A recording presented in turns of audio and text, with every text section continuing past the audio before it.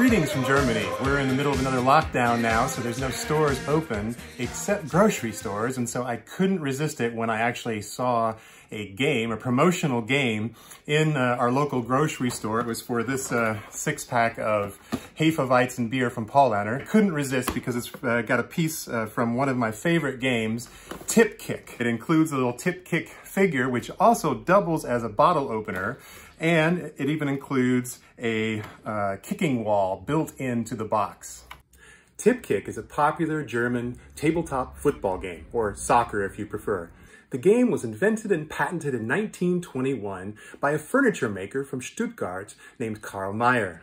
3 years later, export salesman Edwin Meeg licensed and developed the game, which became a hit in Germany in the 1930s.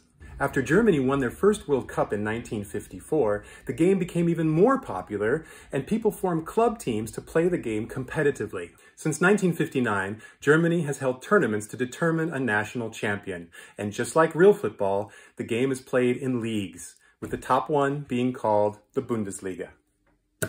The game is played on a soft felt football field. Each player has a kicker and a goalkeeper.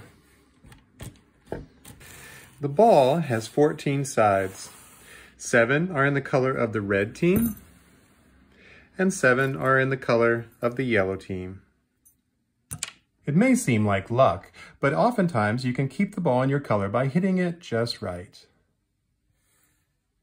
If it continues to be your color on top, then you can kick it again quickly before the other team has a chance to recover. Of course, the other team may always use their goalkeeper to try to block the shot.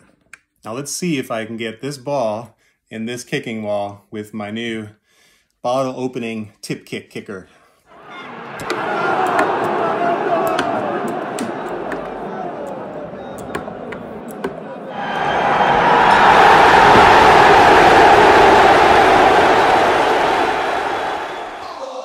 So if you ever have a chance to play TippKick, I highly recommend it.